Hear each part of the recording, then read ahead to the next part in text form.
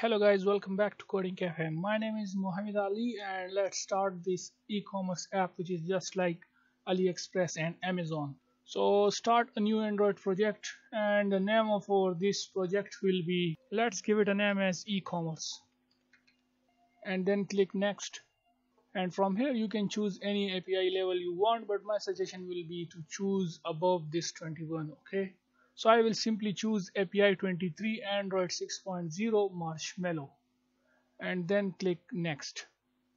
Choose an entity activity, click next, and the name of our first activity will be main activity and then click finish. So wait for a few seconds, it is going to create a new project for us. So our new project is launched successfully. Okay, so this is our first activity, which is main activity, and this is the activity main.xml file. But first of all, we need to connect this e-commerce app to the Firebase database. So how we can do that? Go to the browser, okay, open your browser, and here you can simply write Firebase and this will appear. So from here you can simply click on this firebase.google.com. the link is here. Okay, so click on this Firebase. And before you do that, let me tell you that it is important that you must sign into your Gmail account. Okay, then you will be able to create a project here, I mean in the Firebase, so that we can connect our app to the Firebase database. So now click on Firebase, and from here you can simply click on this go to console. So from here you can see we have this add project and this plus icon. You can simply click on that and this window will appear, and from here you can simply give your project name Firebase. Okay, so the name of our project is e-commerce, so you can simply give it a name as e-commerce. I mean any favorite name you want to give to this project, you can give that name to this. Okay, and this will be our project ID. And now you can simply click check this checkbox and then click on this create project, and then you have to wait few seconds. It is going to create a project for us, and here we go, it is completed successfully and it says your new project is ready. Click on continue, and this is our project, which is by the name e-commerce. Now here we need to specify that is for which platform you are going to use it. I mean for the iOS, Android, or for the web. So we are going to make an Android app, so you can simply click on this Android. Okay, here you can see that, click on that and this window will appear, and here you need to add your Android project package name. So go to the Android Studio, and here you can see above here it is written that is package. You can simply select this com.example and whatever your package name is. Okay, so copy your package name from here, Control C, then go back here and paste that package name here. Here you can see that, and then you can give any nickname to your app you want, and I will simply give it a name as e-commerce Amazon clone. So this is basically the nickname. Okay, and here we need to provide the SHA1 code. Okay, so for that go to the Android Studio. Here you can see this Gradle. Okay, click on this Gradle and then click here on this icon which is a circle. Okay, click on that, and here you can see we have this e-commerce root, which is our app root. Okay, so you can simply click here, and from here this task will open, and then we have these options, or you can say these files. From here you can simply expand this Android, and here you can see we have this signing report. Okay, double click on that, and here you can see we have this will appear, which is our SHA1. Okay, so you can simply copy this from here up to here. Okay, this is our SHA1, and now go back here, and here you can simply paste that code, I mean this SHA1. And before we register for the app, come here, now close this. Okay, and from here turn it back to the app. So yeah, that's it. Now you can simply click on this register app. So yeah, that's it. Now the next thing is to copy this Google services.json file. So you can simply click here on this download Google service.json,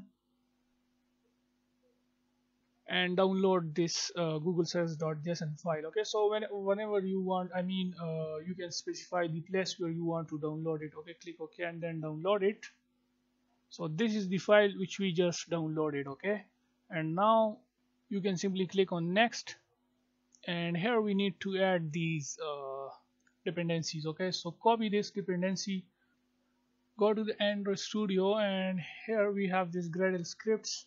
And if I show you, this is the project level build Gradle. Okay, this one. So you can simply click here on this build.gradle project. Okay, double click on that, and here inside this dependencies you can simply paste that dependency, and now copy this another one which is implementation Firebase minus core. So you can simply copy this dependency and come here, and now go to the build.gradle module app, double click on that, and here we have this dependencies, and now here you can simply add that dependency which is Firebase core.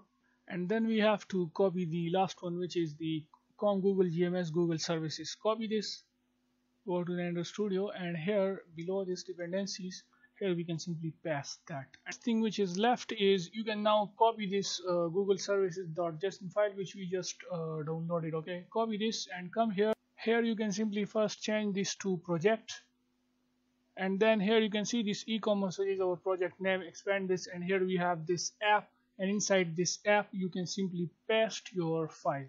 You can simply click paste, and this is the file, then click OK.